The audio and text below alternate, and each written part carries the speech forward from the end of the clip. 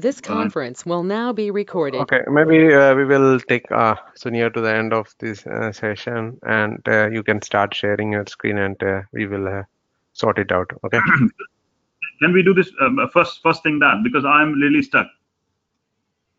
Okay. And I'm not sure how many others, are they in the same situation, except I think Prasad. He tried to do it, and I think he completed it, but I'm not sure others. Okay. No. Okay. Yeah. Keep going further and further. If you're not able to do it, what's the point doing it? You see where I'm coming from? Okay. So did you try the second two option? And okay, I'll make you the presenter. Okay, you can start share your screen. Thank you. Can you see my screen now? Yeah. Okay. So there are three. Hold on. Can I just move? Three master and yes. Three there data. Are three masters. So 1, 2, and 3 masters, and there are 3 data nodes: 1, 2, and 3. Okay. And effectively, if you see that I have created a notepad with whatever the instructions you have given in the during the video. So I have got noted down everything, and that's what I followed one by one to do it. The first time I did the cluster, second time as well. So the problem I'm facing. So let's go back to the screen, which is master node. If I put the username and password, I got the same screens as you were, I could see. Okay. So when I go further from here. Okay. So currently managed. What was the host? Just hit there. Yeah.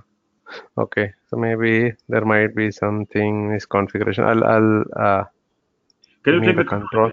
Yeah.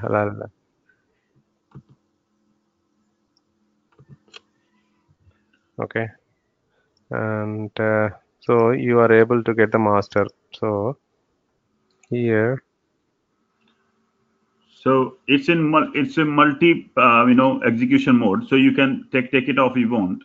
That's the if you want to only do. Okay. So these are the hosts, right? So master one and so this is the master host name. Okay. Yeah. And so here it's definitely so the service is running, and we will go to the master 2 and check system CTL status Cloudera.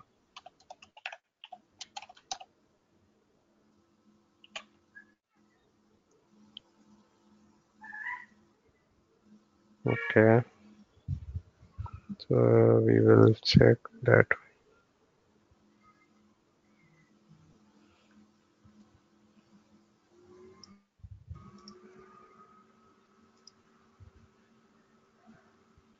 Should I run the same command on others? Can you check etc host file in our remaining nodes? No, first we will check.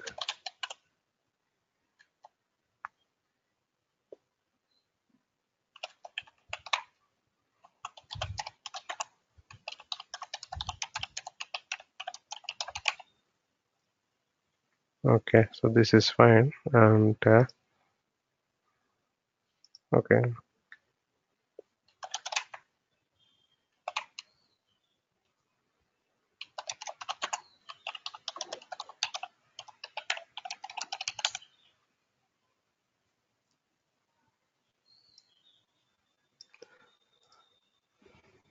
Should I do it, Suresh, for you? Yeah, 1 second. etc Cloudera SEM agent conf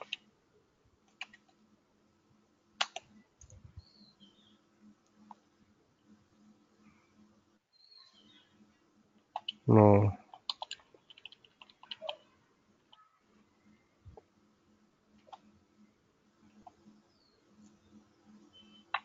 See, this is incorrect. Okay. Yeah, master one. That's why it's not pointing.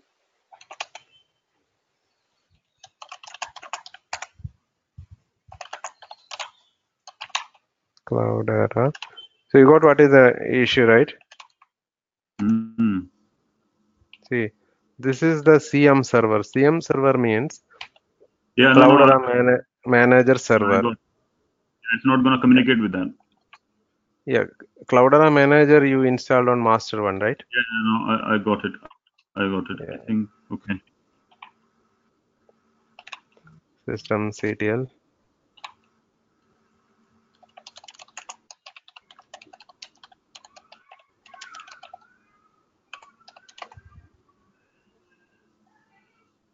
So now if you just refresh here, you can see that. Should I refresh it once? Yeah, 1 second. Yeah. I can see that. See, Yeah. that is the issue. Hmm. So not the that host name. So you just need to tell. Okay, so this file basically tell the Cloudera Manager agent to connect with the server, because otherwise this service may not be knowing, okay, where this Cloudera Manager server is running. No, I think So it's what silly mistake. No, but I understand. Thank you. But that's fine. yeah, I'll continue from here. Yeah. yeah, okay. Yeah. Thank you. You can take me off now if you want, Sujesh. Yeah, yeah, I'll take control.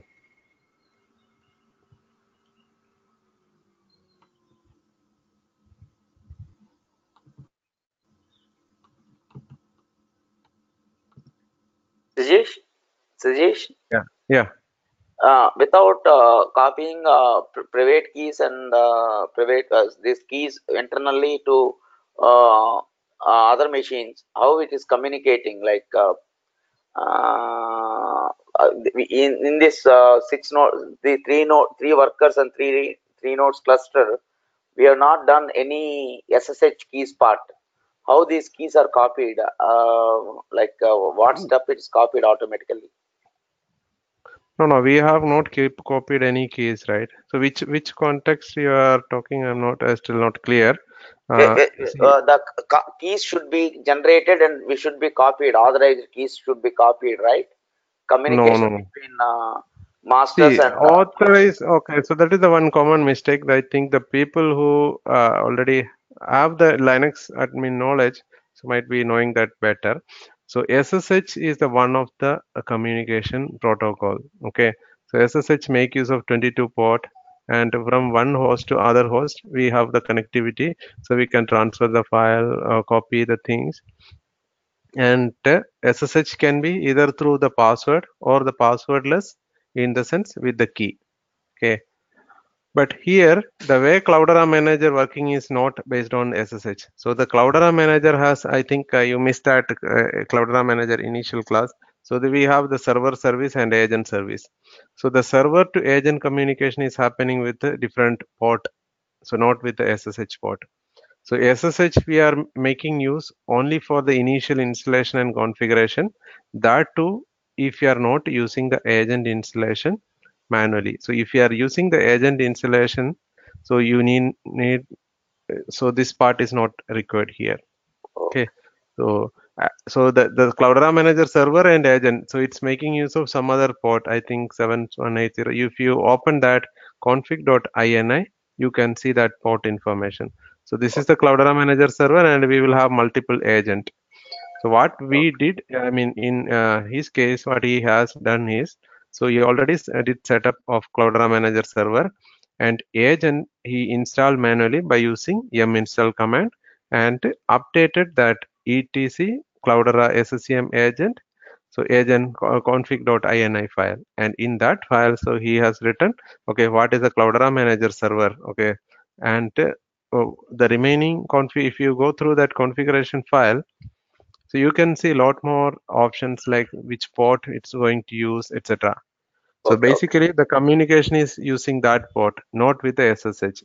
So okay. SSH SSH is we not are mandatory. just, yeah, we are, okay, so there are two types of installation. Okay, one is the manual method, which we are manually installing agent. Second is we are letting the Cloudera Manager to do the agent installation. So for agent installation to happen, we need SSH. Then what happened here is, at that time, so the cloud from Cloudera Manager server to this host, See, the CM agent installation and configuration has to happen. So that is happening through SSH. Once the CM agent and server is done, then the remaining things will happen via this port and protocol. I mean the Cloudera manager server to agent. Right. Just now we configured one INI file, right? Just now our Yeah. one of our batchmates.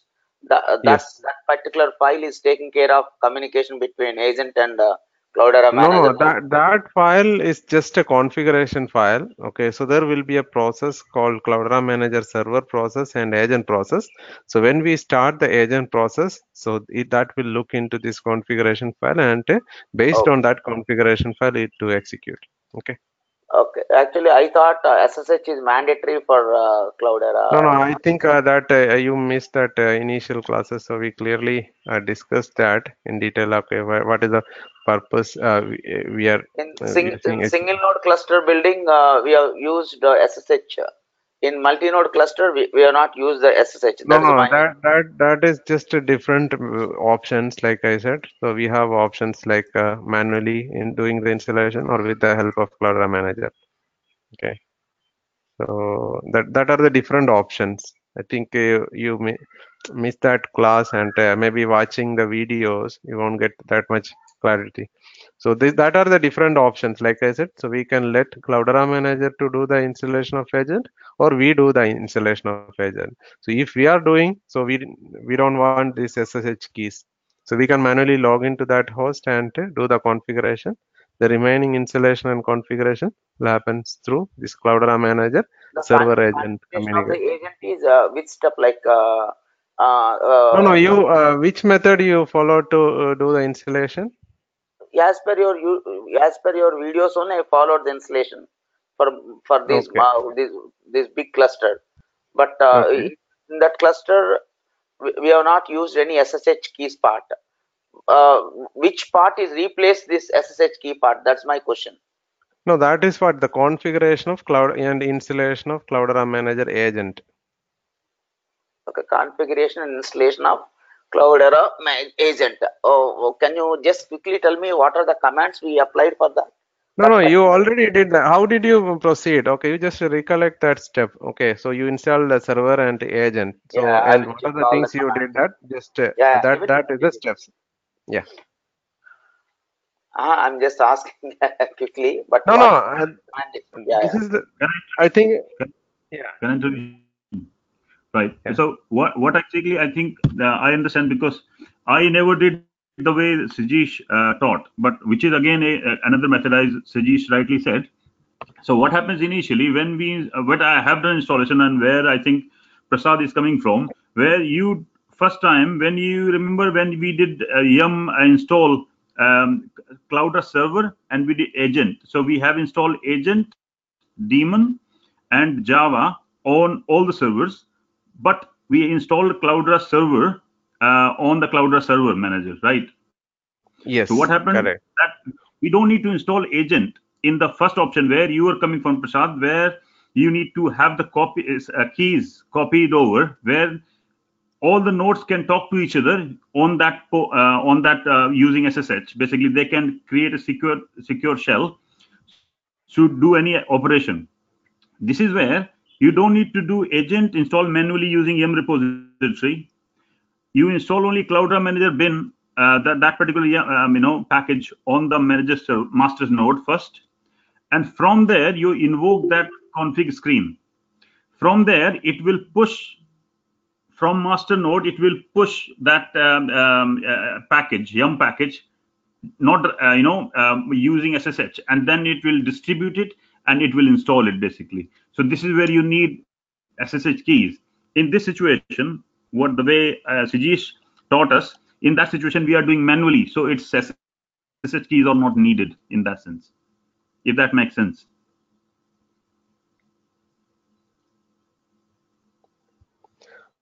Did you guys tried both method or only one? Okay, it's up to you. You can choose any one. So the one, normally if you do the installation, so there are multiple ways. Okay, so one is we can do everything in a manual way, like use yum install, And for installing agent also we use yum install Cloudera SCCM agent and Java. Then we open that file, then config.ini, updated that file, then started. So this is the agent configuration that we are doing. So if you use that as pass this SSH key in Cloudera Manager, then you need not to do all these steps. So because the Cloudera Manager will do that. In that case, you need that SSH key. But if you are manually doing, so SSH key is not needed. So that is a step. I think if you try both method, you will be easily come to know which step you are not doing in the next part and which step you are doing in the first approach. So agent configuration in the sense installation means we are just installing the package, then updating the file and starting that agent. That's it. But if you do with SSH based option, so the Cloudera manager will do that, like package installation, JDK installation, configuration, file changes, etc.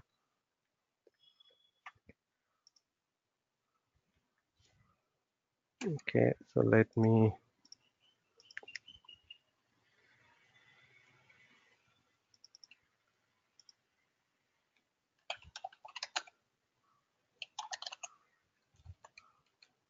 And one more thing, can I add something? I think in the same way, when we do, if you want to use DevOps, Prasad, I think we talked about this one probably in first class.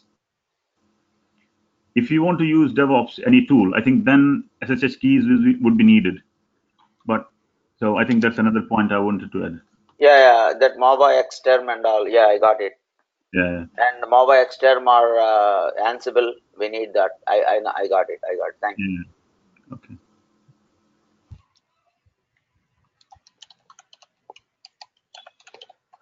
Because so you need to install this at least once and try a different option. Not on, okay, minimum 1 or 2 times you need to do that, because without installing you won't be knowing, okay, so how these things works in real time.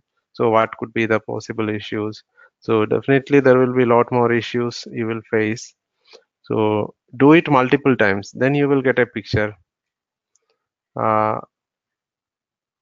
Yeah, I'll show you that this user management. I think user management also I explained that the problem is like the most of the people are missing the classes in between, and so please try to, I mean, attend the classes because I think we already did that integration and user management. So for just changing the user credential, so you can go to the administration users, and from here we have option to change the password. Also, we have option to integrate with the Active Directory. So this Cloudera manager, so we already integrated with the Sajesh, Active hello. Directory. Yeah, yeah. Sorry, I'm asking when we are logging, we have to give admin whether we can change our password also. Yes. Yeah, that is this one. So that is the Cloudera manager user. I think we already discussed that. So we Yes. have this option. So we can create the new users like local user. So we can do that. We have this option to change the password. So this all feasible. Yeah. I Okay. think maybe the second or third class, I don't remember the exact one. So we did that. So we just created uh, a couple of local user, and also we have option to change that password. So we can change Yeah. that Yes. from here. Okay. Thank you. Also we have option to integrate AD, but AD password we cannot change from here. That we have to do from Active Directory side. So normally you can create a user, say for example, test user 02. Okay, whatever the password we can type here, and confirm the password, and what are the various roles, and create that. So once the user is created, so you have option to change the password. So this one, because we already did the login, so I don't think it works. So whatever the password you can type and change that. And let's go back to here. So we have seen so how to integrate with the Active Directory as Kerberos. So if you integrate with the Kerberos, definitely few things. And the last class, I think I don't know whether I told you guys about that error. So we had some issues like when we do execute some of the HDFS command, it was not working, and I did a workaround, and this was the error. I think some of you, if you already tried that Active Directory Kerberos integration, I think a couple of folks already tried this, and so they got the same error. So what you need is just uh, need some of the OpenLDAP and Kerberos libraries missing. Okay, so what you can do is just install that OpenLDAP and You told me to KRB5. install KRB5, yes? Yes, Yeah. yes, I did not KRB5 or install OpenLDAP, but I yeah. installed KRB5 and it's working. See, if you do OpenLDAP, because some of the components Kerberos libraries are dependent, so that will automatically get installed. Okay, I think not the last class. Before that, we had this issue. So now, if I do type like this command, so it's working perfectly. So let me come back here. So this is the user which is available in Active Directory.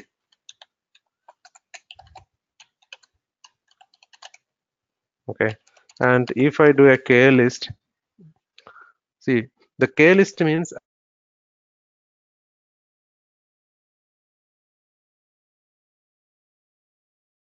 the Kerberos works is like we have a Kerberos server and we are having a client, and by default when you log in, so you will have the ticket granting ticket.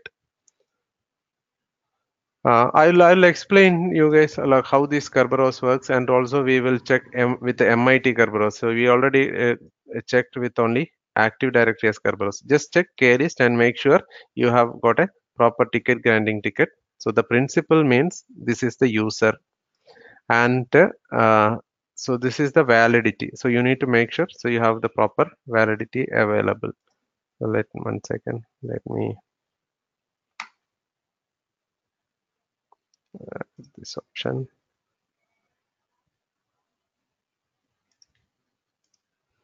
Okay, the backup recording is something goes wrong with our normal GoToMeeting recording, so that will also record. Okay, and if I do HDFS DFS -ls /user, okay, this is working. Earlier this was not working, and the reason is we didn't have that package installed. So let me check some of the worker 3 or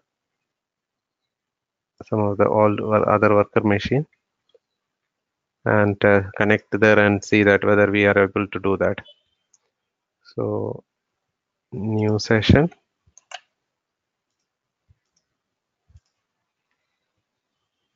then new user key,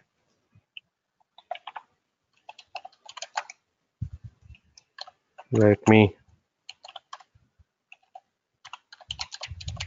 log in here. So you guys might be knowing why I'm not directly using as this user, because AW has its own protection mechanism, so that prevent user login with password. So that is just a protection mechanism that this AWS provide, but you can just turn it on or off based on your requirement, but that is not good practice since our servers are directly exposed to internet, because we have attached public IP address to the servers. Okay,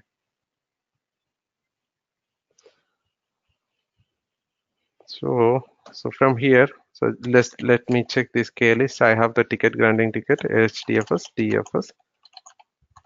Yeah, sir. Yeah, so I think this is also working.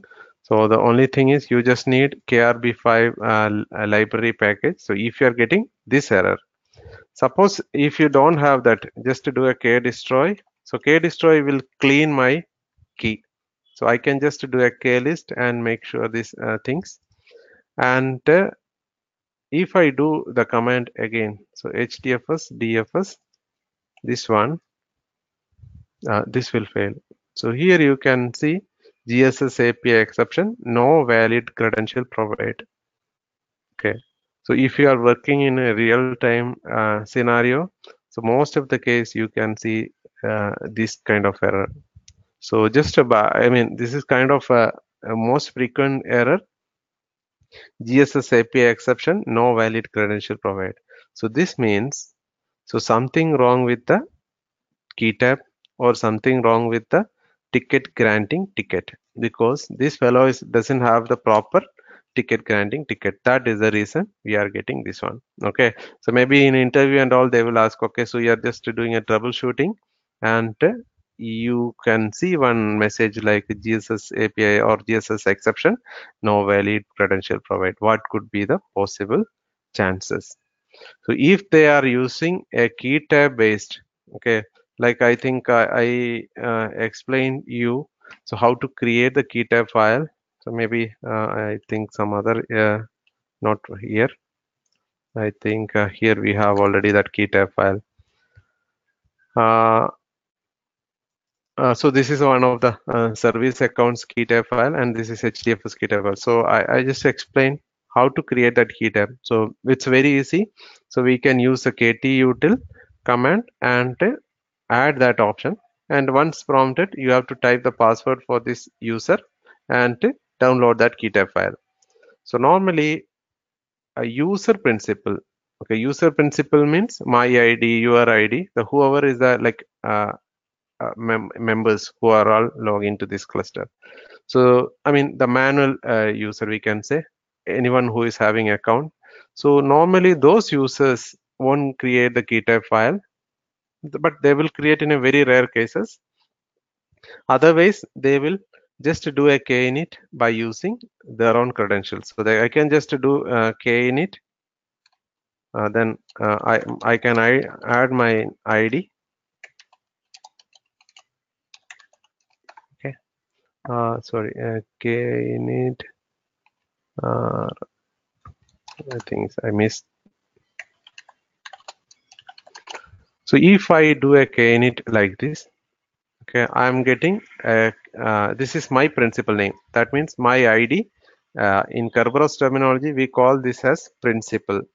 So this is the user principal, and we have HDFS also, right? So that is having its own name called service principal. So once you do this klist, you will get kdestroy. You can just clear the ticket granting ticket. So if you don't have any key, so no credential, I mean that means no ticket granting ticket, then all these commands fails, and you can generate that ticket granting ticket by using kinit command, right? Then if you do that, you can see that. So there are multiple ways to do the kinit. So you can use the kinit with the help of key tab file also. In that case, you can just use the kinit -kt, so whatever the key tab file, and use the principal name. So if you don't know the principal name, then you can get the principal name from the key tab file. So klist -kt, then this one. So if you want to initialize the key for this principal, you can use kinit -kt, whatever the principal, I mean the key tab file name, principal name, just enter. So this time if I do klist, I got from this principal. So if normally we write this service principal, okay, so HDFS and HDFS key tab and all very rarely we use. I will show you. So we have a separate permission mechanism. So Sentry, that with that we can just control. But otherwise we use the HDFS key tab file very rare cases. But this key tab, any service ID, we call application ID or service ID. For that we use the key tab file. Okay, in any application script and all, we write that name. So maybe we will write like this: kinit -kt. Then what is the print? This one and this one. So now we got ticket granting ticket. So normally in an application code, maybe shell action or any kind of thing, so they write do a k init like this. And if anything happened to this, or if they change the password for this user, or if key tab got corrupted something, then they won't have a proper ticket granting ticket. In that case, we will get this kind of error, GSS API exception. So you need to check, okay, this key tab is proper. So whatever the key, first find out the key tab they are using, just to do a k list and try to k init from your directory or your ID for that key tab file. And if that is not working, then you need to rectify that. Okay, so that is the GSS exception. No valid credential provide means we don't have a ticket granting ticket. Okay, so What any exactly questions? significance key tab? What does it So key hold? tab, yeah, the key Sorry. tab is just like a file that Mhm. contain the password in encrypted form. Okay, I think last class we were discussed about this key tab and we created that key tab. Okay. Indeed, yeah, you did, yeah. But what happens that in this scenario, take example, if you do ls minus al, you will see Mm. two tab files, yeah. One No, for yeah. user. Mm. So not on, I think I was talking master, yeah. So one Yeah. for the HTTPS and one for PR00, that service principal we created, that service user. Mm. Yeah. And when we do create it from here, even though you Okay. logged in as your own account, but you can still create a key tab for other users. No, I can create the key tab for other user, but I should know the password for that user. It's just like we are switching to that user. Okay. Okay, I see. Okay. So it's But not like yeah. So the key sorry. tab simply storing the principal name and its password in some sort of encrypted form. So anyone can create the key tab file. Okay. So the key tab creation will work for anyone. But if they type the wrong password, they won't be able to do this kinit. So kinit won't work. So you got Okay. what I'm saying, right? See, Yeah. KT util don't restrict, like say for example, I can just use okay, so let me go to other user or just to get a duplicate session. Okay, so KT util, so add ENT, I think hyphen password hyphen P, oh, I don't remember that KT util command that we used.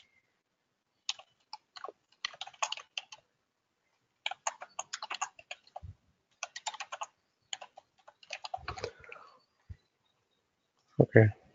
So KT util anyone can create. So what I'm saying is add ENT hyphen I not hyphen password. Okay. So for which principal you want to create? Say for example, I'm taking the principal as this one, right? Hmm. And what is the key version, etc. The form is, let's say, like hyphen key. Then which version?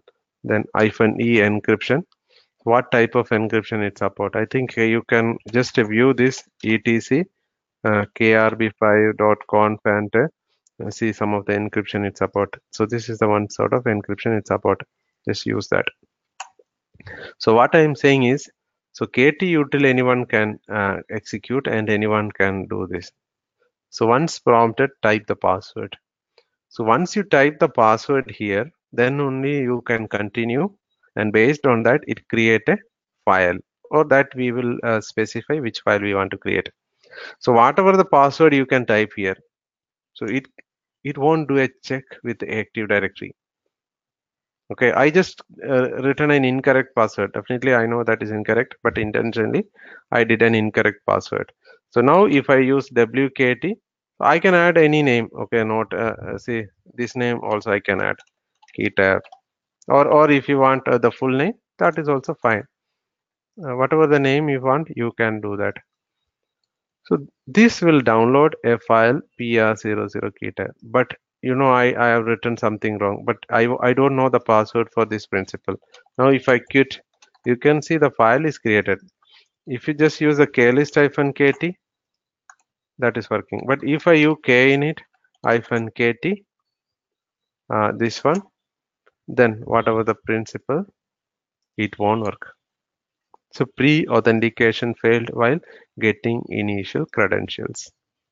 So that means, okay, so you can create the key tab or anyone can create any key tab. So there is no restriction. But the thing is, it should have contained the actual password of that user.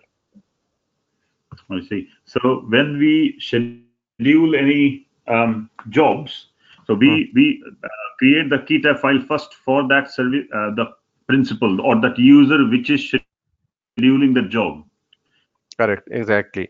And also And we create in such a way that the password never expire, or and also the people won't change the password, because if they change the password, the existing key tab won't work. I see. So then all the Java or whichever way the commands are scheduled or the job are scheduled, Hmm. they will be keep executing kinit, kt, and that service name. Sorry, and then key tab which we have created in past, referring to that key tab every time. Yeah. Hmm. I see. So that how they'll be passing the password then? Do they need to pass the password? No, we don't. They don't need to No, pass the no. password. Instead of the passing the password and all, so they are using this file. Okay. No, I got. All right. Yeah, yeah. Okay. So the reason is if you misplace this file, then your security is compromised. So normally people will keep it with the read-only access, and also they will not, give the access to anyone else. Because if you copy this file, proper file, I'm asking. So, see, here I created one, but I don't know the actual password. So if I know the actual password, I can write here and do that. Like your user ID, anyone can log in, right? But they should know the password. Similarly, here also, this key tab anyone can create, but the working key tab, you know the password for that user. That ID. You got what I'm saying, right? Yeah. So And I'm also, just if you asking see a this question. error, yeah. So take example that if if Pawan logs in this cluster, yeah, Mm, and mm, he has copied this file pr001 srv.key tab, so he mm. can execute anything, even though he doesn't know the password, but he can execute anything he like using that Yes. Say okay, for yeah, example, I got this key tab. Okay. Key tab means I got his identity. So I need not to know about his password and all. So what I can do is I can just key list and see his principal name. And now if I do kinit -kt, whatever the key tab and principal name, just enter. If you do klist, you can see he got a ticket, granting ticket for this user. Now if you do hdfs dfs -mkdir /tmp, okay, so test dir, whatever it may be, okay, I'm just creating a directory. So you may be thinking I'm here with this user, and I created a directory like this. So now if you do hdfs dfs -ls, this what would be the ownership of this test dir? So you may be thinking this user, right? But no, because we have the key tab file, or initialize for this user. That means if you just klist, you can see that principal and executed that command. So even though I'm executing from this user, by actual permission is happening with this user. So that is the reason it got the default ownership of that user. And also if I run any job, so that job will be executed with this user permission. Okay. See, if I give my key tab to you guys, so you will have my access. So if I am getting your key tab, so I'll have that. So the key tab is very important. So that contain that principal and the password in an encrypted form. yeah. Okay. So we will see a couple of more example, and when we 1 second.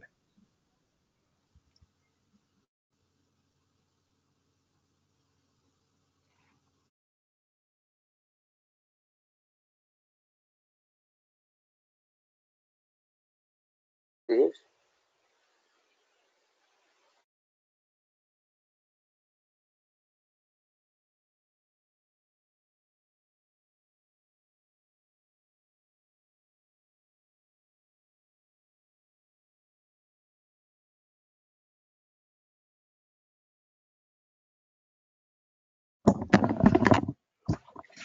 Okay. So any other question? 1 second. Let me get the kadmin, kinit, ktutil purpose. Okay. So ktutil we have already seen. Okay. So ktutil command is used for uh, creating the key type file, and also we have seen the kinit command also, like for initializing key. And kadmin normally we can use for login to this Kerberos. I mean connecting to Kerberos. So normally kadmin. So we use this when we use an MIT based Kerberos. So hyphen p. What is the principal we need? Administrator at hadoop.com. Then once prompted, uh,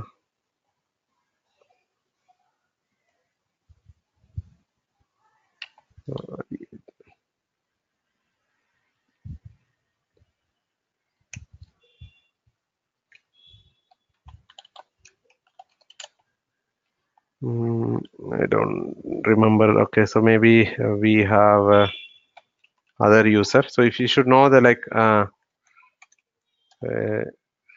HAdmin maybe.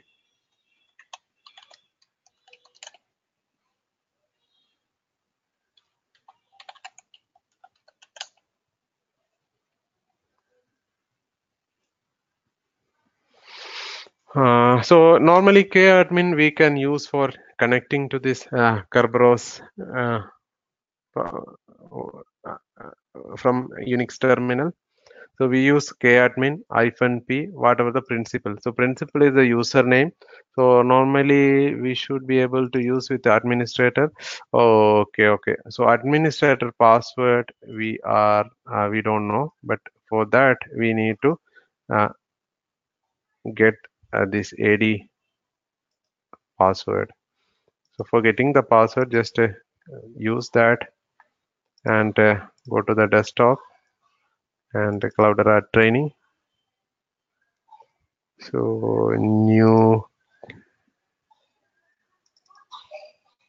then decrypt. I think this is incorrect. Training Cloudera PM. Yeah. So this is the password.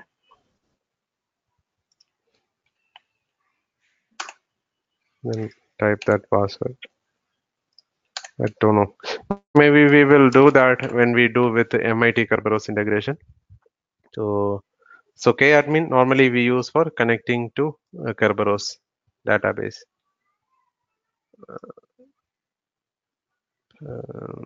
When you say Kerberos database, that will be in connecting to AD database.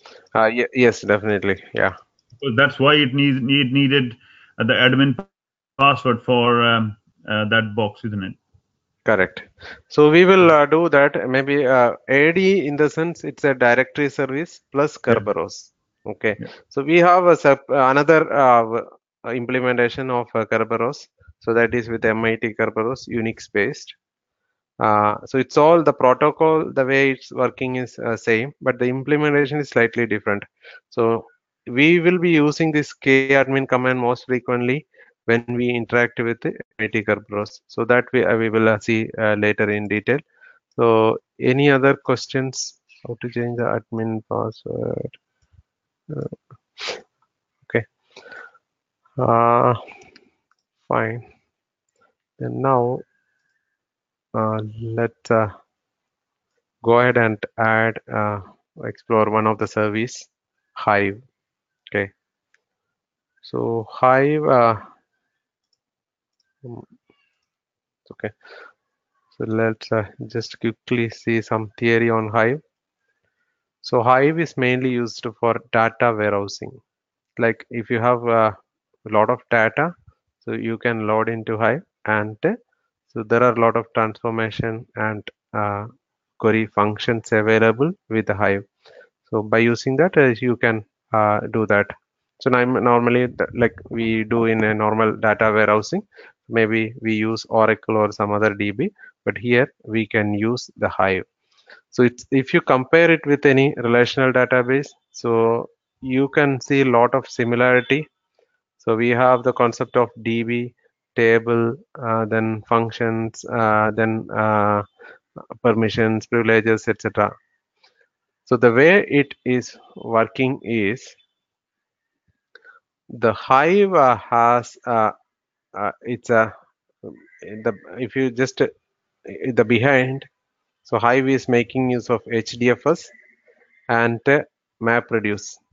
Okay, and so for storage of data, it's using HDFS, and for processing, it's using MapReduce, and also it is having a metadata. So that is in any of the relational database. So metadata means data about the data.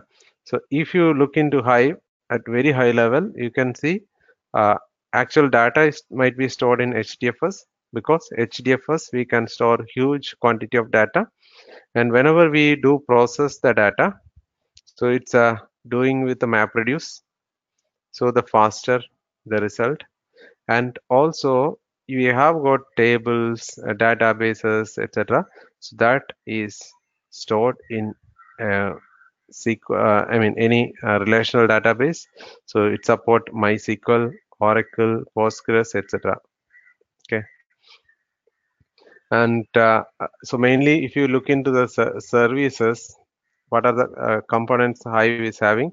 So one is Hive Server 2, and then metadata server.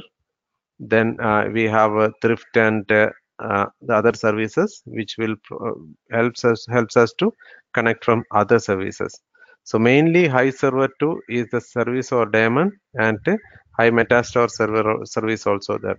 So first we will go ahead and add the service. Okay, and next we will explore what are the options available.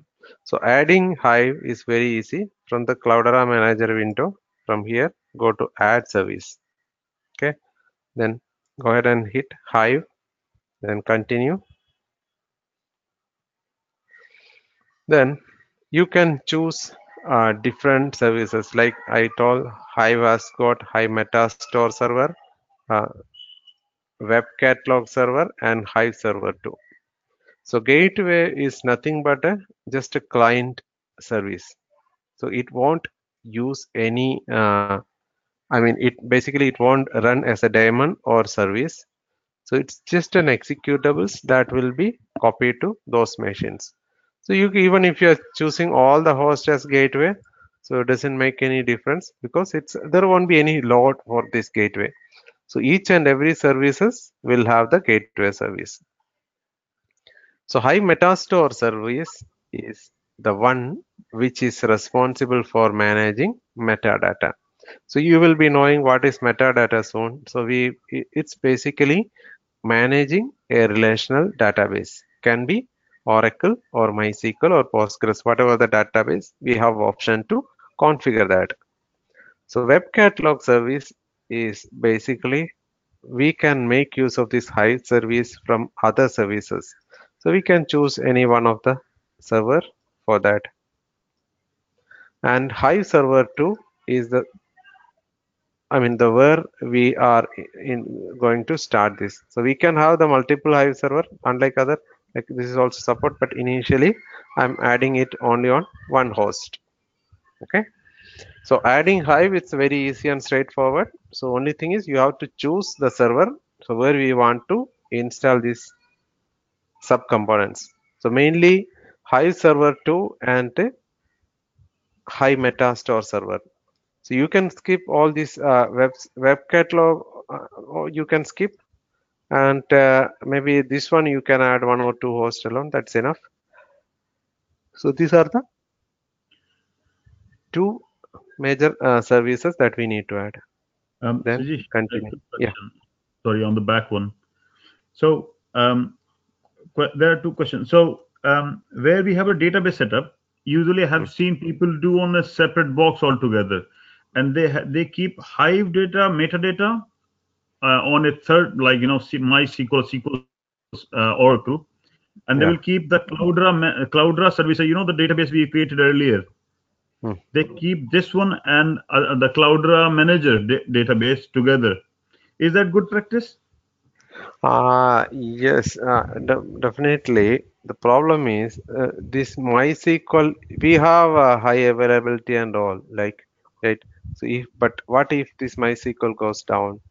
So we can have the high availability enabled at the DB side also. Sometimes people will use, it's all based on the budget. See, if you have the proper budget, so you can have, sometimes the people do with a single node also. I mean, everything over there. So if you have the proper budget, the best way is to do it in a separate host, like, so Cloudera manager in a separate host, then DB server in a separate host, and also some organization, there will be a separate team for managing the DB itself. Yeah. But maybe it all depends on the department size or the project size or company size, etc. So we won't get anything. We will just tell them, okay, so this is the database we need. So they will take care of all the availability, replication, backup, everything. So they will take care of that. So best practice is to have a separate database. That is definitely, because that too with high availability and DR solution, then very good. So because if that database service is down, then we won't have the service. Okay. Yeah. So Hive service server 2 and all, we can add it in a different. I will show you how to do that availability settings. So we can add it in multiple hosts. But this one, only one is supported at this time. Okay. That's fine. What about web hatch catalog?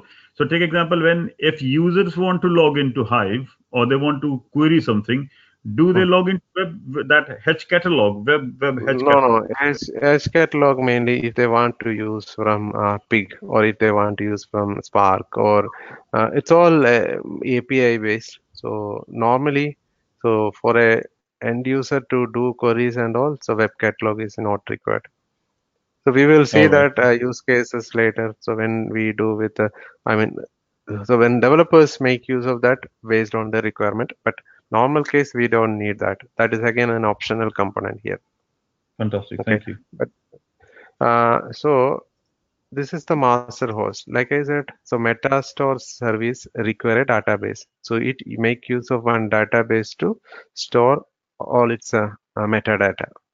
Okay, so Hive, if you look into this picture, so HDFS is there, MapReduce is there, and then metadata is managed by any relational database. So the supported DBs are MySQL, Postgres, and Oracle. So since we already have some MySQL, so I'm just going ahead with the MySQL instance. And here you have to write your server name. So by default, it will come with the server where we choose to install Hive's metadata service. So, but you can write any other server. Maybe in your case, if you have a separate DB which is available on other server, so you can write that name. And you have to DB name, username, and the password, and you have to test that. So in our case, we are just going ahead with the database which is available on master one. So I need to create the database and users here. So go to the master one. So I think, yeah, I can connect from anywhere, like -u root -p, right? So this is how I connected MySQL. So I installed MySQL separately, maybe for some other purpose. So maybe for our Cloudera manager. Yeah, SCCM is there. Then Cloudera, other Cloudera manager, performance schema, and resource R manager, etc. So I'm going to create one more DB here. Okay, so you can use the single database. I mean, not the database. I mean to say this MySQL instance for this Cloudera manager and all. Maybe you can have the separate instance, but I'm using the one which is already available on master one. So create database. I can write any name. I'm just using HiveDB. then you can make sure like show databases and see that database HiveDB. Okay, so I just created this DB HiveDB, and then I need to create user. So whatever the user, hi user at percentage. See, normally when we use, okay, the people who already from the uh, SQL background or already use this MySQL, so they might be knowing this very well. So normally we use the host name appended here. So if I use the percentage symbol, I think it will work with the most of the combinations. So we are not sure from the other tool. So maybe it can be a program or Java code or whatever the thing that Cloudera manager is using. The connection string may comes with a hive user at localhost, hive user at master one. If you use a percentage, so you just need to create only this one. So this will work for all the combination identified by password. So that is the reason we are using the percentage here. Again, I am also not an expert in this SQL and MySQL thing, but you may be thinking what if we use just hive user identified by password. The problem is sometimes it may not work. So if you use this one, so it will work with all the combination. So grant all privileges to what is the hive db dot star to this user.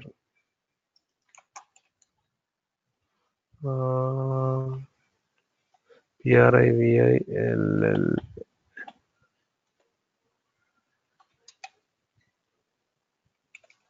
Yeah, grant all privileges to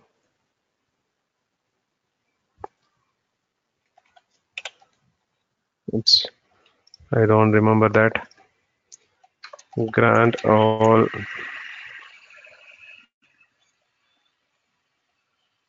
okay to user.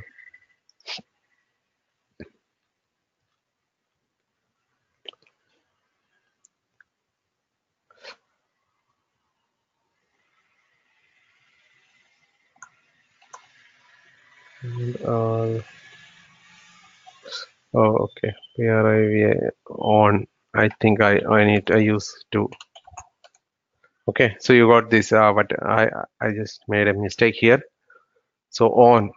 So grant all privileges on hive.start to user hive. So we have the this thing hive user and hive db and the password is the password. So I just need to make sure like so this is working. So MySQL -u hive user and -p. Once prompted, type the password, whatever the password we set here. Just show databases should list that particular database. So now we have everything in place. So come back here. So database name is HiveDB. Username is hive user. Password. Okay. So this is successful. Suppose so there is another one more thing. So JDBC driver jar file should be there. So if that driver is not there, so you may get that JDBC exception. So in that case, you have to install this JDBC driver. Okay. So go ahead and continue. Then Hive warehouse location. So I will show you this directory in detail. So by default, whenever we create a database or tables, so the files will be created under this location. So this is the warehouse location. So /user hive warehouse. Just continue.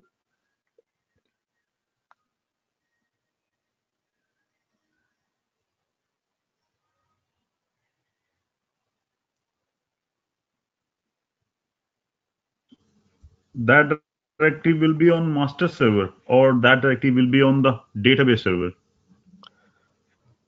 That is an HDFS directory. So that means that will be on every No, server. that is an HDFS. So what I mean to say is HDFS directory means it will be it. Say for example, we have a directory, right? HDFS DFS ls slash user, right? Yeah. So this is the directory. So this directory, where this directory is located. So we don't have an answer for that, right? Because this directory is managed by HDFS, and whatever the files we put inside, so that will be distributed to any of the worker host. Oh, yeah, true. Yeah. So it will be Okay, all or managed by the SDFS. all the worker host. So, but again, for a directory, but that is the case of file. But for a directory, it won't use any block size. So it's just a metadata. So that will be stored in HDFS or name node namespace. Okay. Yeah. Okay.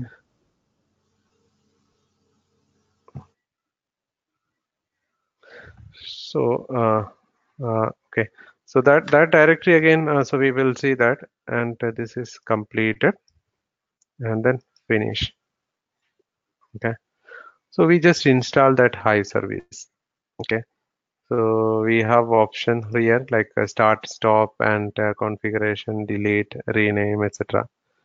Okay. Just hit there, and so here under status summary, it will show if anything goes wrong.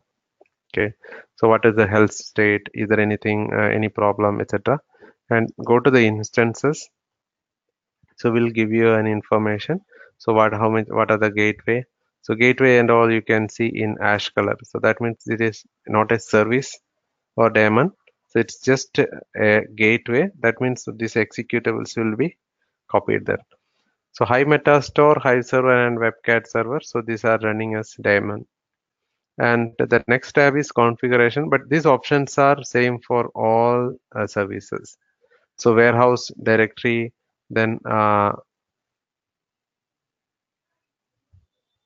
okay, so the zookeeper we need, maybe we will add that.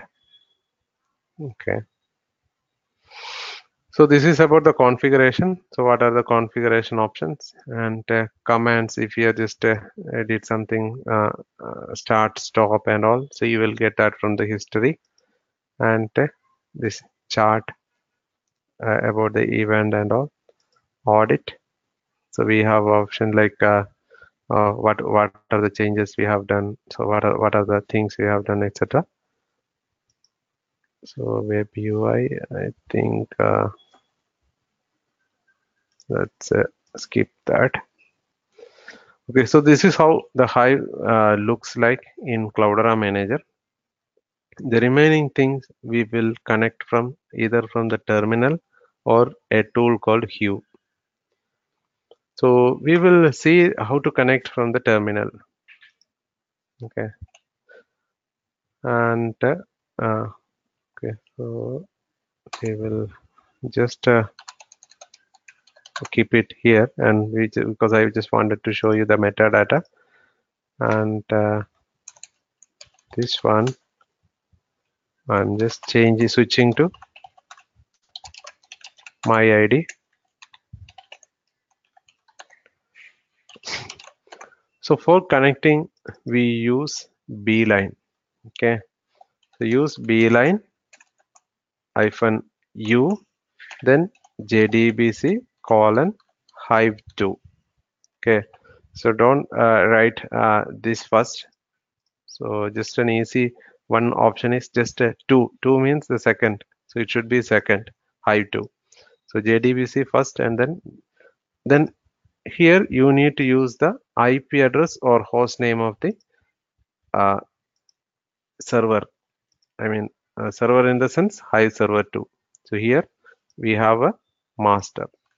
Okay, so Hive server 2, this one, and the next is the port, on which port this Hive server 2 is running.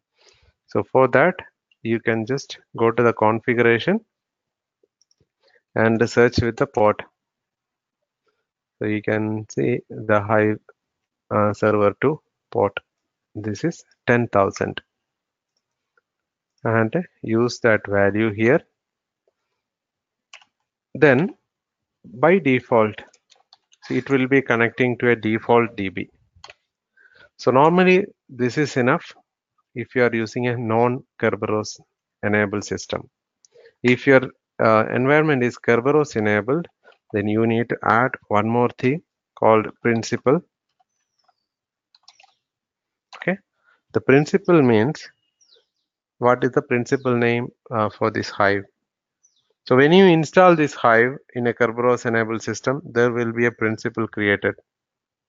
Okay, so if you go to the AD server, you can see that, or else administration, security, Kerberos credential, and search with the Hive. You can see this is the principal that created for Hive. Okay, so you know how to get this, right? So from the administration, security, Kerberos credential, just search Hive. So you will get, just copy that and use that value here and then enter. Okay. So now you can just read the message. If you see something error like it's not able to connect or the connection related issue, so you can see that now it's connected. Just use show databases. See here it's just listing a database with the name default. Okay, so default is the database name. So let's go back to here. So this is a MySQL database, right? Sorry, databases. Okay, so use HiveDB, show tables. See, there are a lot of tables in MySQL corresponding to this Hive. So I think this is the tables. Similarly, for database, I think there will be a DBs, right? Select star from. See, I think one moment.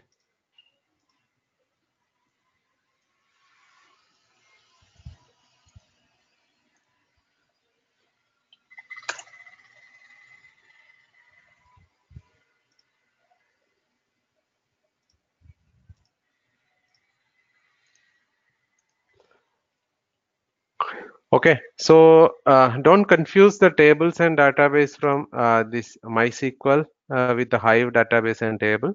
So we have got a default database in Hive. So like I said, the complete metadata is stored in MySQL. So maybe it can be Postgres or Oracle based on the configuration. And we have got this much tables.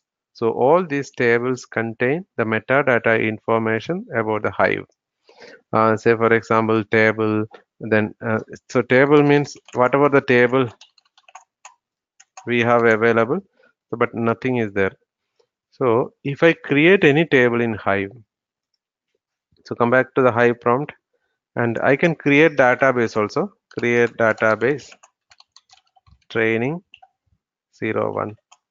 I've just created one database training 01, right? So now if I come back here and select star from DB, so you can see one more database training DB here.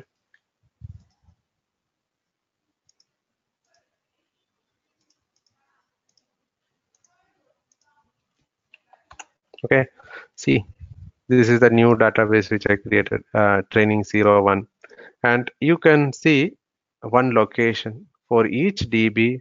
There is a default location. So this is the warehouse location which we have seen earlier, right? So by default, whenever you create something in Hive, so it will be under this warehouse location. But again, so we can do it in a separate location also if you want. Say for example, create database training 02. Then you can just specify one location. So /user /my ID. Then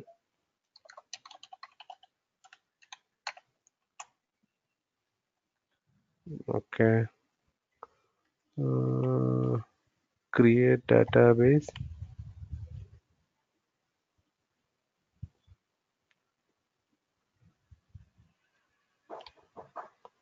My training 0 to location. I think.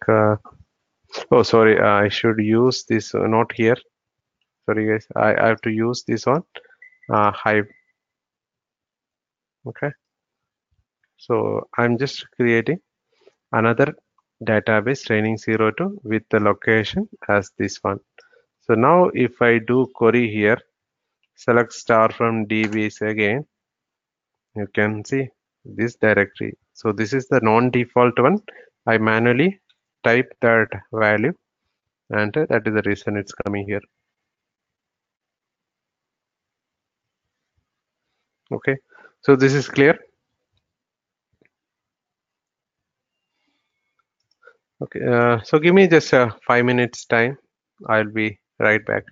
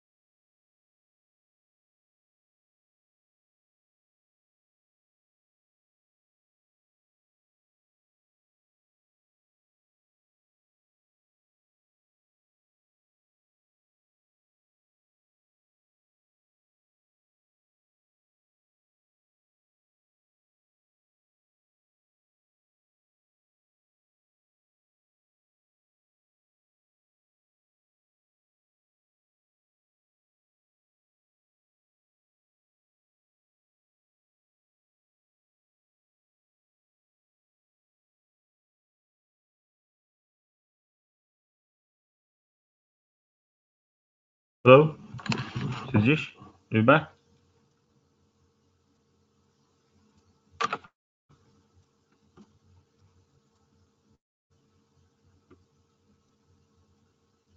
Yeah, hi.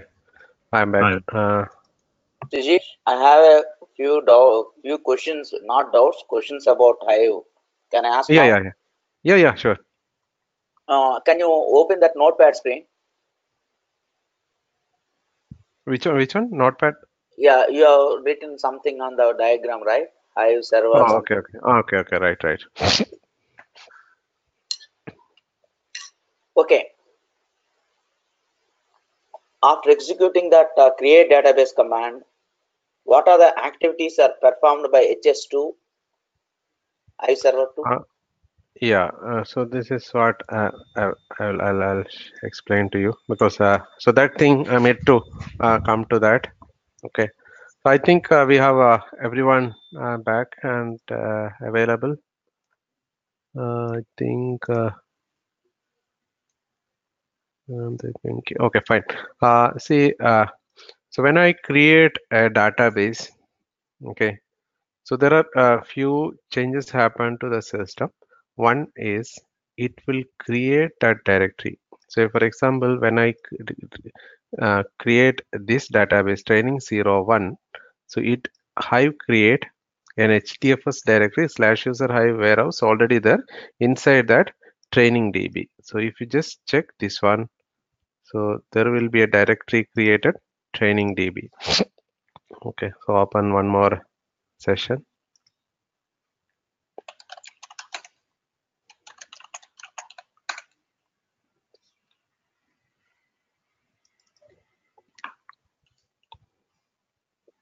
One second.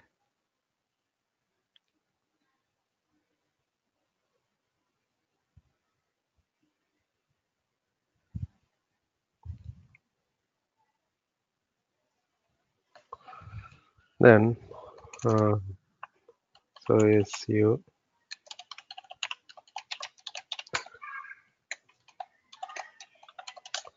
Okay, so HDFS, DFS, -ls. Under this directory, okay, so there is another directory created. And also for an external, I mean, the database with we gave the location, so you can see this directory might be created. Like if I do HDFS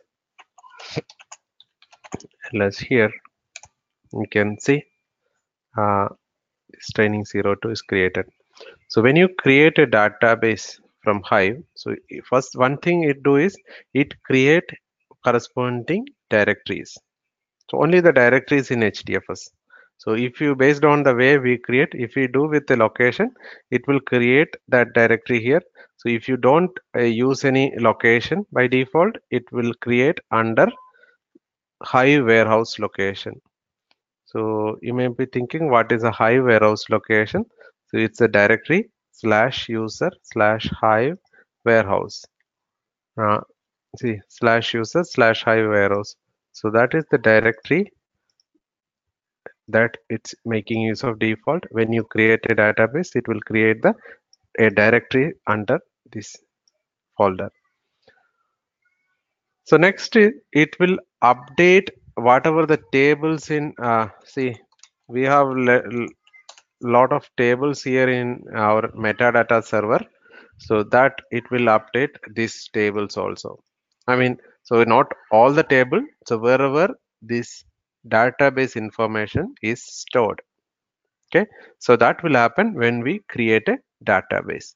So database, basically what happen is it create an HDFS directory and update whatever the details about the database. So you can just use What are the sure. differences between regular database, RDBMS database, and Hive database? See, this is the difference. Okay, it's using an HDFS directory and all the metadata information is stored in this MySQL. So in All database commands works in Hive. No, the commands are different. Okay, not all. So it's having its own commands. So, but if you compare with the SQL, so So you can see a lot of similarities, like create database, create tables and all, and also the queries also. But there are some commands slightly differs. What are objects? Like all the database objects can be created in Hive? Object in the sense like tables and all. Tables, index and all, procedures, Yes, store yes. procs. No, no, not all. Okay, so that is like so here we have some restrictions and limitation. So we don't have all the options that an Oracle DB or MySQL DB provides, but still some of them are available. So if you guys just go to this Hive Some and compression it techniques, everything is there, right, in Hive, I think. Some compressions. yeah, the detailed thing like how it works, like as an administrator we don't do go in not much into that, but what we do is just like so we will make sure like so tables, databases, permission settings and all. So if you are more looking into the Hive development, then there are enough documentation available. So lot of things like join and all those operations are available with Hive also. No, no, I'm just asking about compression techniques and all. We don't need to know all those things like for Hive. Mm-hmm. Just handling the Option, configuration. options are available. Yeah, I mean to say.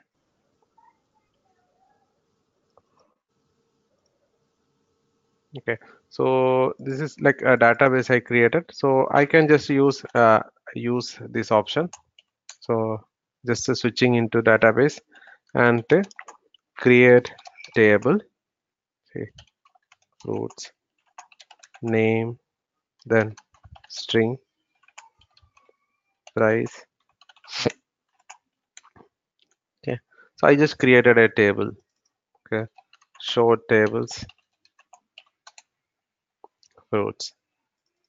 Okay, then uh, so but insert into work, but mostly what people do, uh, so you can just use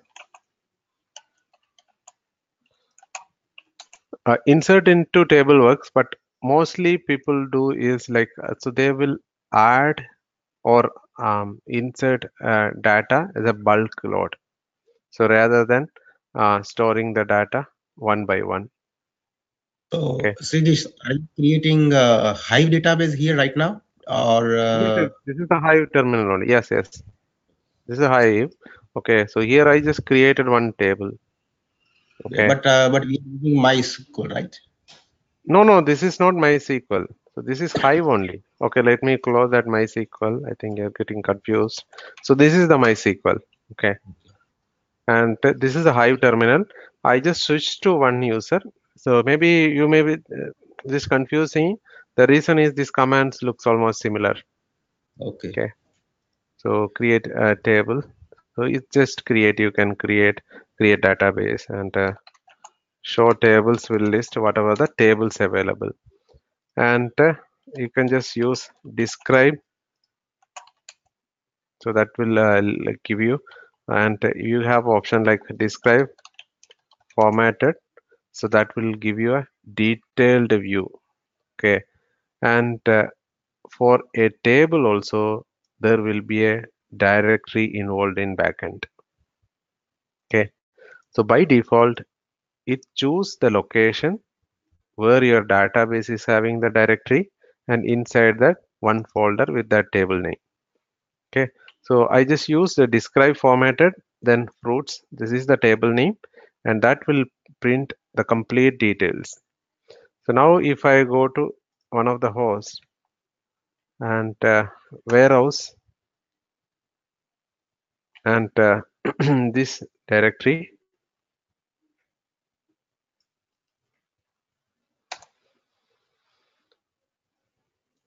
okay, so one directory is created. So this is created by default inside this warehouse location. Okay, so if I just drop that table, so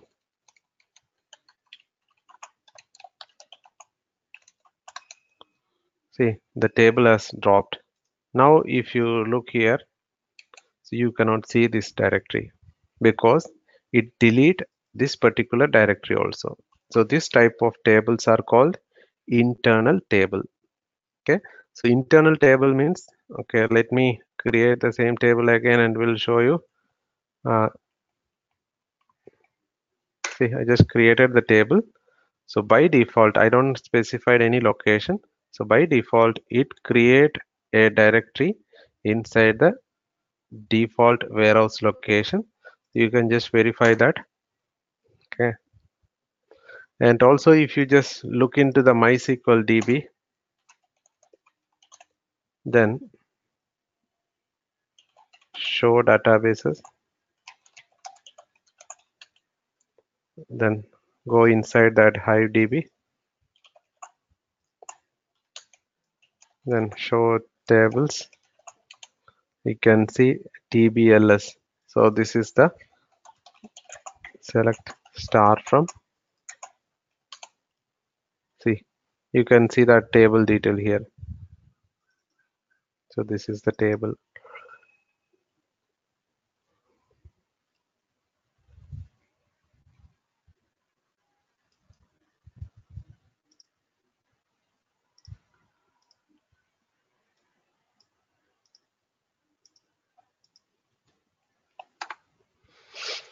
Okay, so this is just a table, and if I delete that table, so just a drop table, and you can see this metadata is cleaned. I mean, whatever the metadata corresponding to that table has gone. Also, whatever the actual data corresponding to that table has gone. So normally, what people do, okay, so this is just a simple table I created. So I will create another table. So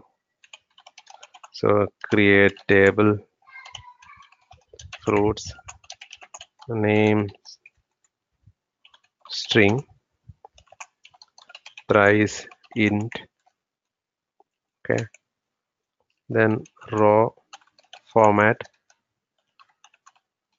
delimited terminated by comma. Right, see, I just created a table like this way. So earlier I just created without specifying anything. So create a table, then whatever the table name, then what is a column, then row format delimited, and fields terminated by comma. That means, so whenever I load data to this table, I mean, so the fields are, I mean, the name and price values would be separated with the comma. So that is the one which we specified here.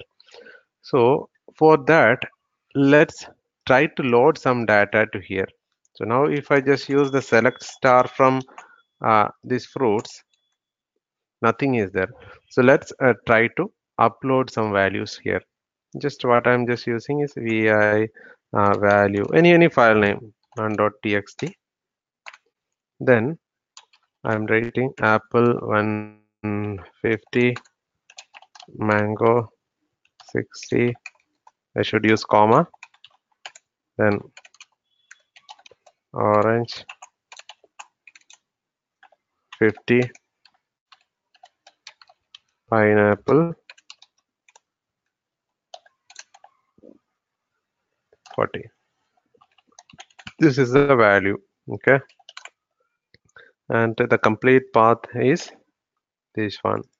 I need to load this data into this Hive. So how to do that? So you can use load data local in path, okay, whatever the path,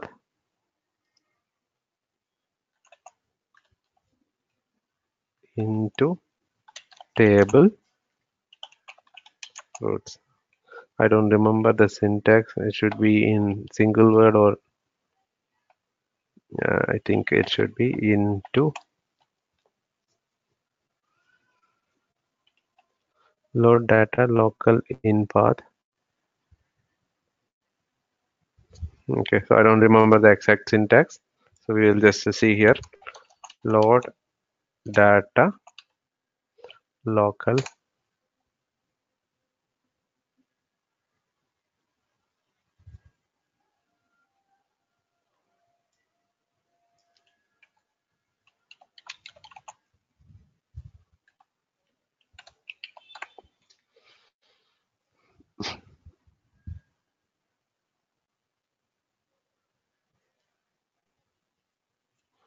Okay, so this is the syntax.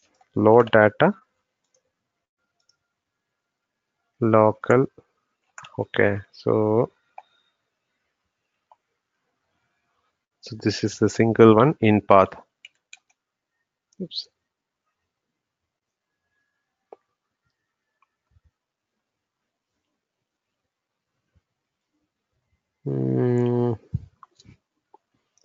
It's saying like so no files are here.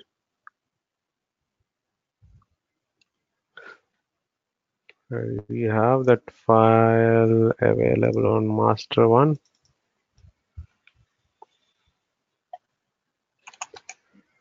Yeah, that is the one option. But if you use in path, it should take from the local directory, not from HDFS. So just use local in path instead of local in path. Let's upload into HDFS and try. So HDFS DFS -put. I'm uploading this file into /user. Okay, just take this one value.txt,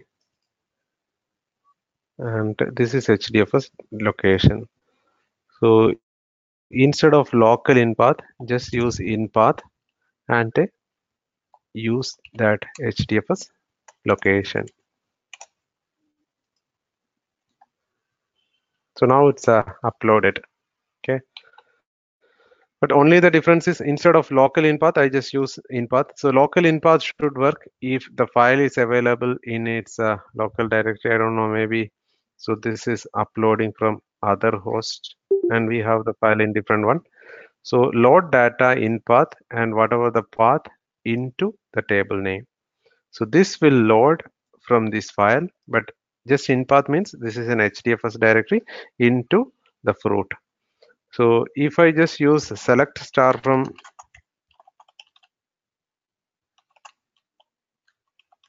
fruits, see the apple, and if just use the select name,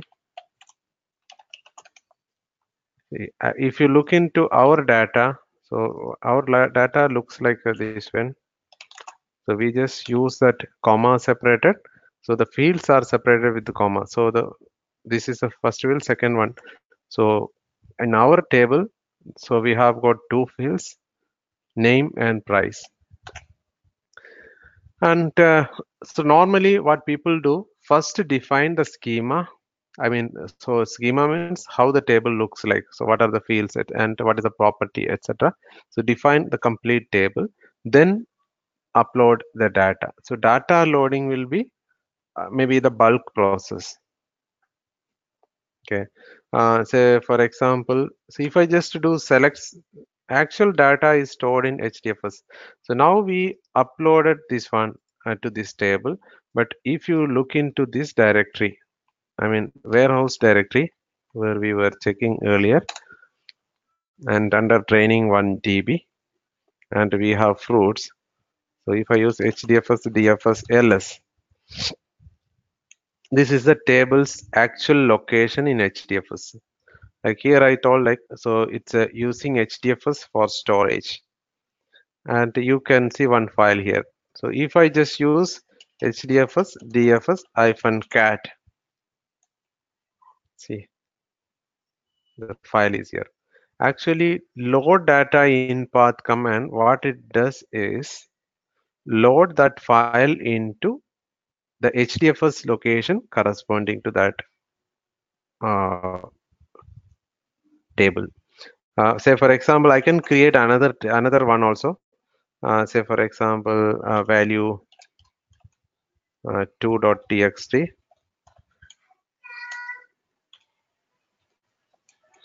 strawberry 150, banana 50. Okay. See this value, I can directly upload this hdfs dfs -put. Okay. If I directly upload to this directory, the same effect. So the same effect as that we do with a the load command. So I just directly copying this file into this HDFS location. Now come back to the terminal, and if I do select star, you can see now strawberry and pineapple, banana has come. So all some extra field also has come. So similarly, uh, we'll have to, whatever the files available there, based on the uh, uh, field separator, it take the values. Okay. So this is how we create the table. So these tables are called internal table because whenever we delete the table, okay, so the table characteristics we can get from here also. See, manage table, also known as internal table. That is the same name. And if I delete the table, both data and schema will be get deleted. So external table creation is almost the same syntax, but we use create external table, and also we use the location. Okay, there is a option we call its location, and then use /user/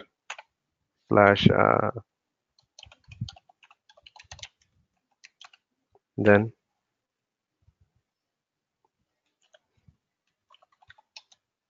that's it. Okay, I think okay, so it's a table already exists, so it's underscore. Yeah, so now if you just use the short tables, you can see two tables. See, if I just use the describe,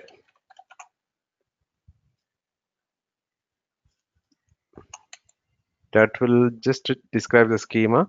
If I just use the describe formatted, it will give you the detailed option like so manage table, and what is the next one, describe formatted. This table if you use,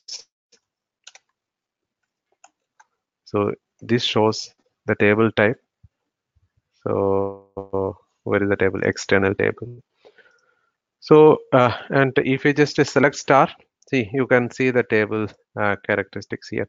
So this is the MySQL window, and what I'm saying is the metadata will be there and actual data is also there. So here the actual data is stored in HDFS, DFS, LS. See, in our external DB, so this is the location. Okay, so the location you can get from either here. Okay, see, this is the location. So I have two type of tables.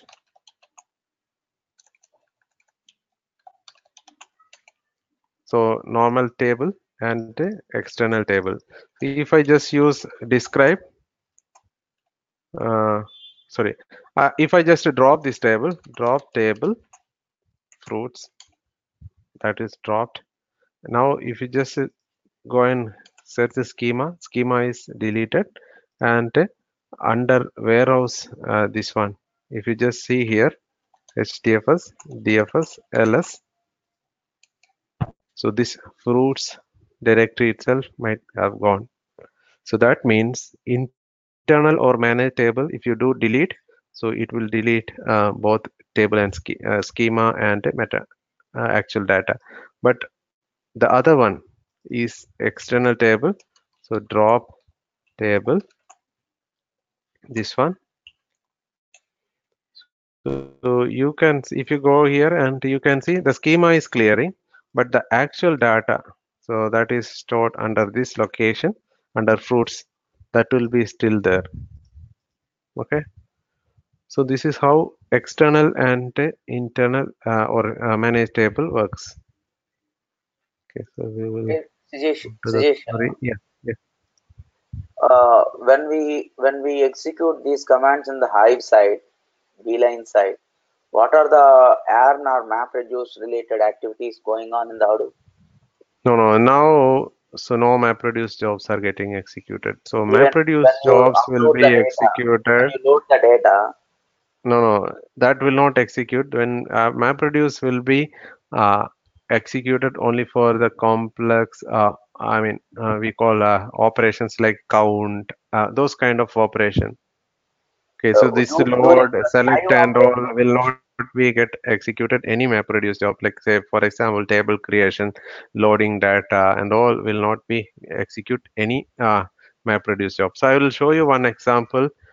Say for example, we what I don't remember the name we call for this kind of operations like count, average, and those kind of group function. complex That's query. called group function. Group functions. Yeah. So then it will execute. So let me create one table and show you that. Like what are the Uh, scenarios the MapReduce will come into picture like? yeah, that's what. 1 second. Create table. No,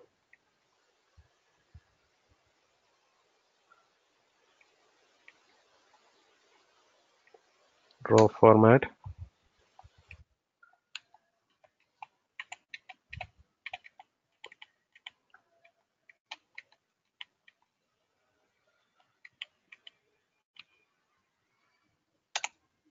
Okay, I again created this fruits table, and I'll have to upload these files to.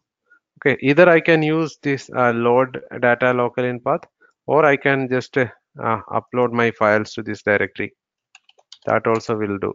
Okay, hdfs dfs ls, and under this directory, if you see, nothing is there, but I can upload my files like hdfs dfs hyphen put.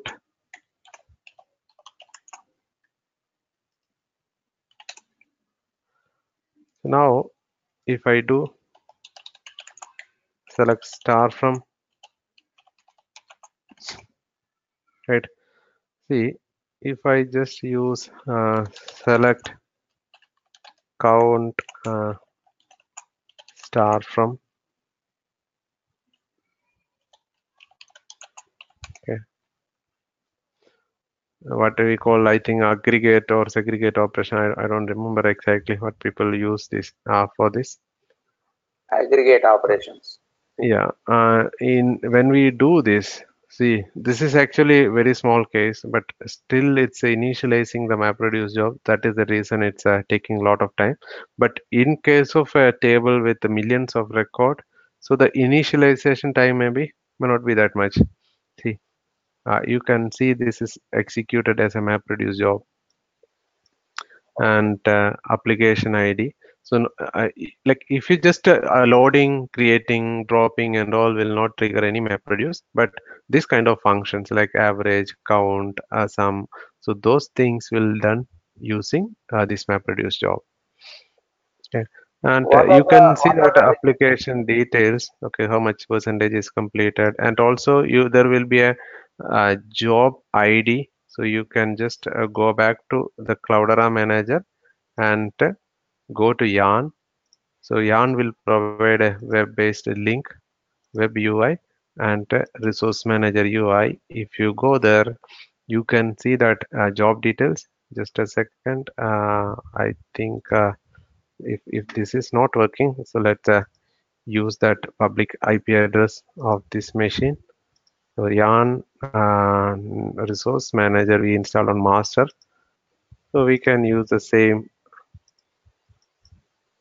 IP address, and port is 8088. Use this. Okay, I see. So this is the first MapReduce, and this is the application ID, and which queue it has run, what is the type of this one, and what is the code when it started, so what is the status, etc. Okay, So if I do execute again, so there will be another job application will trigger. So this is how it run. So normally people will have the data with millions or billions of records, and they do that query. But normally if you just see, consider the initialization time. So if you do the same in MySQL, with that will finish within seconds. Only we have 6 column available, 6 rows available. But here the problem is, since it's running as a MapReduce job, there will be some initialization and all will happen. So for that, it takes some time. Okay, so The any other questions? resource manager and container launching application master, those concepts not yet covered, right? No, no. Okay, okay. And what are the regular issues? I mean, in real time cluster regarding Hive related issues, what are the issues we generally face?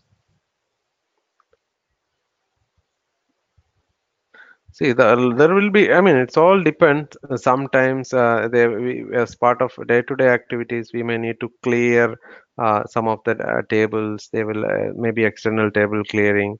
So sometimes the queries may not work properly. So maybe that's a performance issue. So this kind of things will happen normally. Okay, so and also sometimes the query the problem with the query side, so it will take a lot of time to finish. So in that time, so we have to monitor here and see if anything, any long running job is there, so you can make use of some scripting logic here and alert. So maybe more than 1 day or 2 days taking, then you have to ask them to release that resources. So these are some sort of Performance related means, I mean, loading of data or creating of table, those related issues, or execution of select statements with select queries issues, the performance will issues will come, like.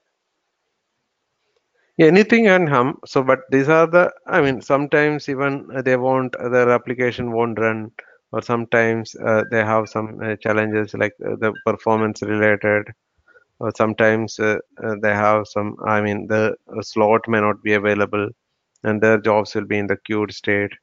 So, these kind of things normally they will report. So, sometimes even they may have some issues with their query, so that cause issue.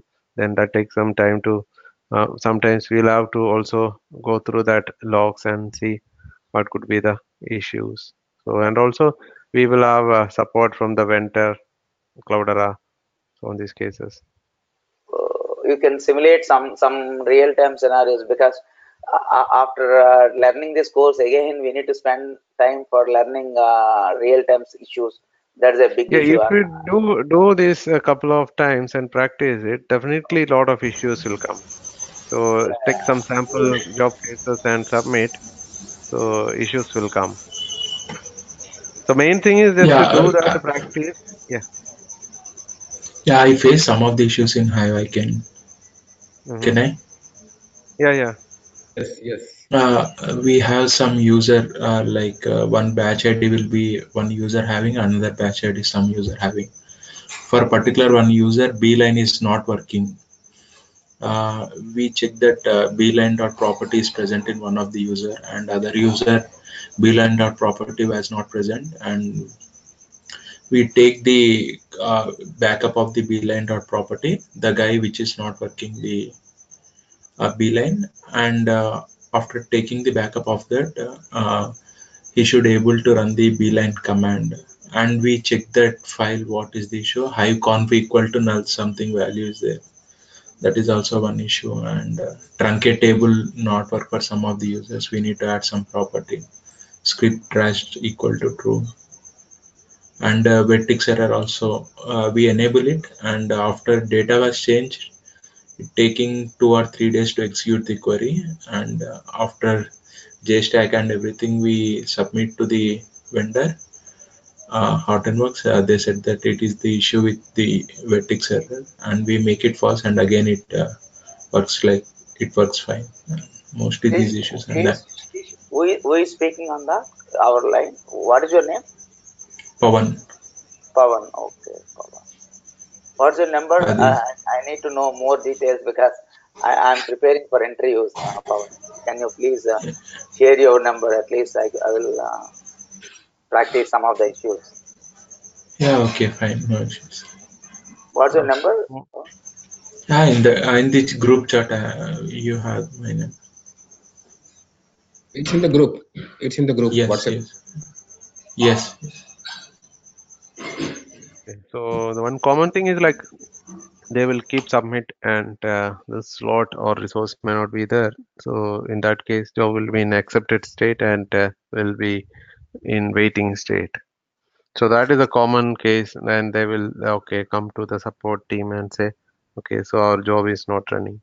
So we cannot do anything there except find out the long running queries or the we feel like the queries which are not progressing, then inform them to check. Then let them once they delete that, uh, then this whatever the accepted job will continue. Okay. So also we have this log file available. So if you have the application ID, so we can get that. So other than that, I think Hive is much more stable. So unlike any other products, so we won't get much issues here except this job failure related to some query or some long running things and the slot not available kind of things. You mentioned to write a script. What is that type? No, long running. See, you have to find out the long running. What are the jobs which is running for? See, you will get a start time and job status. So you can Yes. filter out that job, and it's all based on our requirement and logic.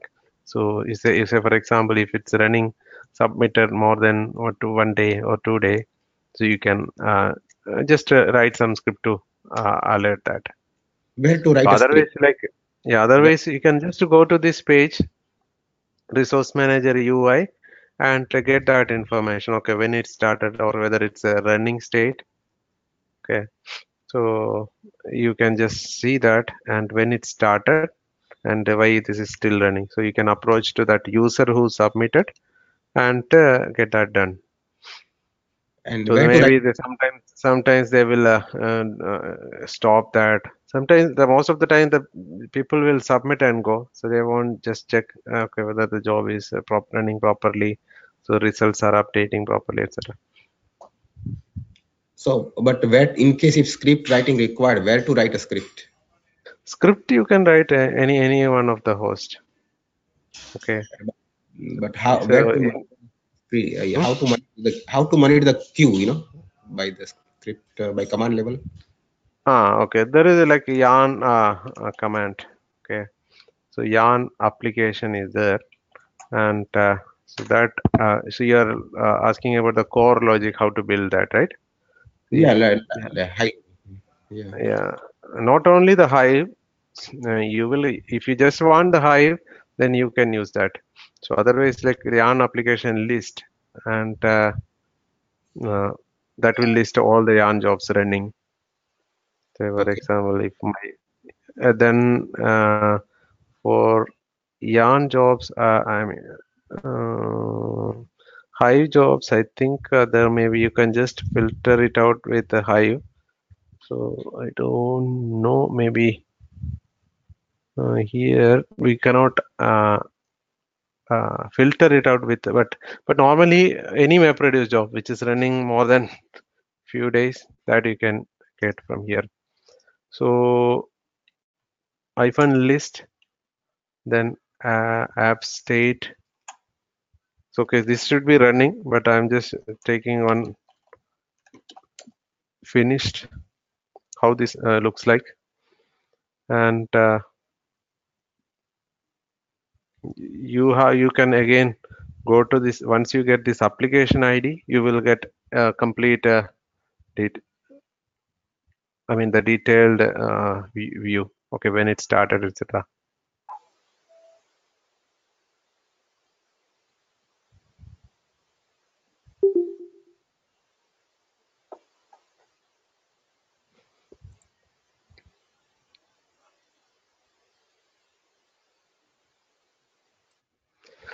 Okay, and Oh, we just, I mean, this is, we will see a few more examples and exercise, but just try to add these tools. I think most of the people are not yet started practicing. I think only the very few people only approach me when they had some issues. So the practice is very important. So do practice, install it, and do the integration, because just listening the class may not work. So you have to do the hands-on, and then whenever you have some issues, just you can discuss in the forum also. Maybe I'll just open the bridge like just 30 minutes before from the normal 30 or 45 minutes before. Then people who can join and discuss their issues maybe before starting our normal training schedule. Okay, so please do practice and try to build the concept and understanding. So how the things are working in a very high level. Then you can build on top of that. So first thing you need to do is you should know how to do the installation. So even if you're doing, then you try to understand how the installation is working in backend. So what are the things it's happening? Then only you should be able to troubleshoot. So for each and every components, logs will be generated in backend /var log. If you go to the /var log directory, then there will be a log corresponding to each and every server. I will be explaining that in detail, but while you are doing this Cloudera manager installation and the basic CDH installation, you can get that details. So build the cluster, and then because along with the session, I mean, that week you need to practice at least just spend 30 45 minutes per day and do practice. Okay, so then Shigesh, you can, yeah. what are the location of the log files, Shigesh? Yeah, well, /var log mainly under And /var log normal Unix directory. If you and go there, slash yeah, TMP. no, under /tmp and all log. Most of the logs are available under /var log. Okay. Okay, Okay. One okay, high log as well. yeah, /var. Yeah, you have to go to the host where this Hive service is running. Okay, var log. Sorry, These logs will be /var. available only on master one or all the nodes. No, no. Wherever the service is running, say for example, so you may not choose master for this HDFS name node, right? In that case, you have to go to find out the host. Say for example, the secondary name node has some issue, so you have to go to the master too and go to the directory. So I will show you the in detail how this how to get that log file. But by default, if you go to /var log, you can see this information like Cloudera server agent, HDFS, MapReduce, Yarn, hcat log, Hive log, etc. available on this master one, because we installed Hive, hcat, etc. on that machine. So if you are installing on some other host, we will have the log files available there. Okay. So at least try to practice. Maybe if you have done once, again do try the installation in a multiple way, because one time installation may not be sufficient, because maybe a post the installation you will not remember what are the steps you have done. So two or three, whatever, how many times you can do that installation. So once it's installed, then you can start exploring different things available. Say for example, if you just did the Hive, so not only the class topic, so you can just go beyond that and get as much as possible. Okay, so practice is very important rather than reading theory or anything. So if you're interested, you have option to do more on this. So if you have any questions or if you are facing any challenges, let me know. You can post it in the group. So Prasad and Prashant is already did that installation. So I think so they are keep posting. So others also please do. Okay. So if you have any challenges, let me know. So you can message me or email me. So do the installation multiple times. Otherwise, it won't be there in memory. Okay. and we will see that HDFS, and because we have not yet covered that how these things works in backend. We will do that in the maybe tomorrow. Okay, so I'll just open this bridge just at maybe before somewhere near to 5 o'clock. So at least 30 minutes you can discuss the issues and those things before starting the class. Thank you, Shigesh. Thank you very much. Okay. Really. So yeah, we'll do practice because again, just listening class definitely won't work. So do Yeah. practice and read a lot. So, and also we can discuss in the forum also whatever the I mean problem you have during the installation.